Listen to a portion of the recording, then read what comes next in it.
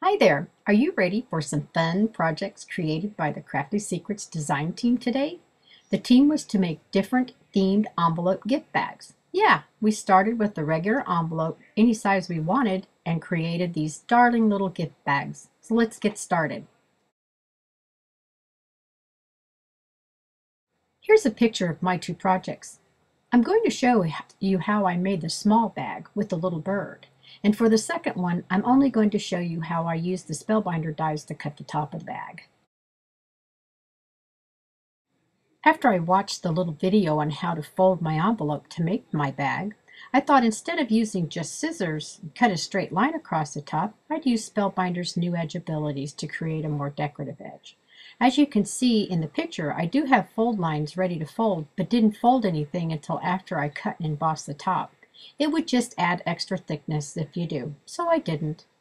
After I decided which dies I wanted to use, I then taped them together and then taped them to the envelope.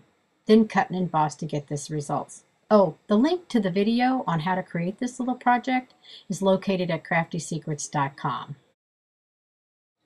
Ink your image and stamp first on your scratch paper, then on your project. By doing this, you remove most of your ink and get a much softer image on your project. Notice I still haven't folded my bag yet.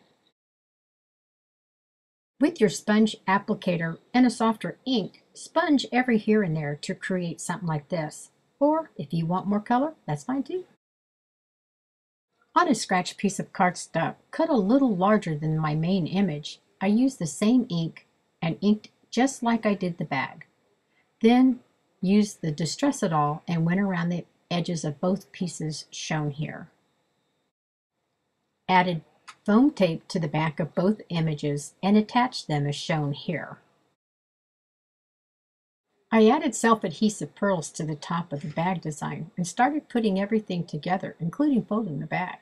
I did use Copic markers to tint the edge of the little prima flower and tied a knot in the netting and attached everything as shown. The last thing was stuffing some tulle inside my little bag, and that was it.